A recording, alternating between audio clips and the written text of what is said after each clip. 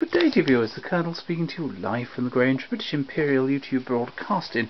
Today we've got a flush label G&T gramophone concert record, GC1221. It's announced probably about 1902. It's Casey reading the Sporting Times, spoken by Mr. Russell Hunting. It is announced that he's reading something else, so I assume this is a Victor recording. Here we go. Michael Casey reading the Pinkerton by Russell Hunting. Oh dear. Oh, there's some funny things in this paper. Most of the lads say it. Now look at this. After a man has been married 25 years, it's his silver wedding. When he's married 50 years, it's his golden wedding, and when he's dead, it's his jubilee.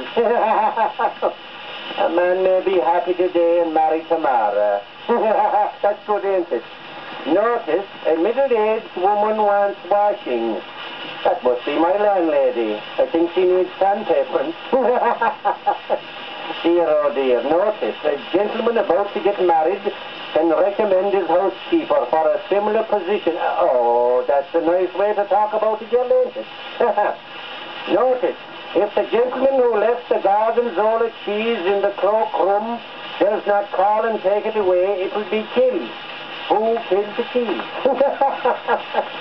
Before a man's married, he says he wouldn't marry the best woman in the world. After he's married, he finds he hasn't. Oh, that's good, isn't it? Oh dear, oh dear. Before a man's married, he often hasn't his shirt to his back.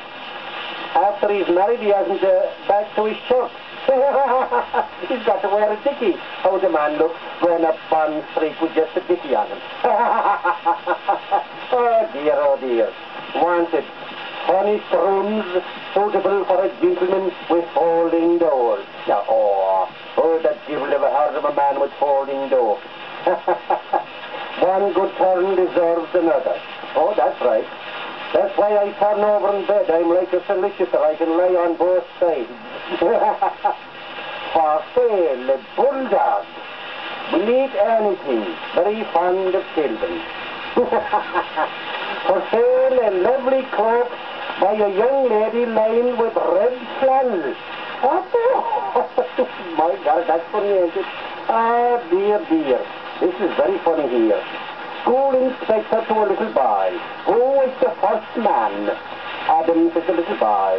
Who is the first woman? Eve says the little boy. Who made you? Says the school teacher.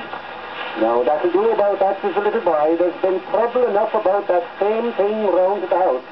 Oh, I wouldn't read any more of this paper. It's horrible. My word, it's horrible. Well, there you go, viewers. The recording was superb, even with the slight hiss after 112 years. And he did in fact say he was reading the Pinkerton, which of course is the Sporting Times. Thank you, viewers, and goodbye.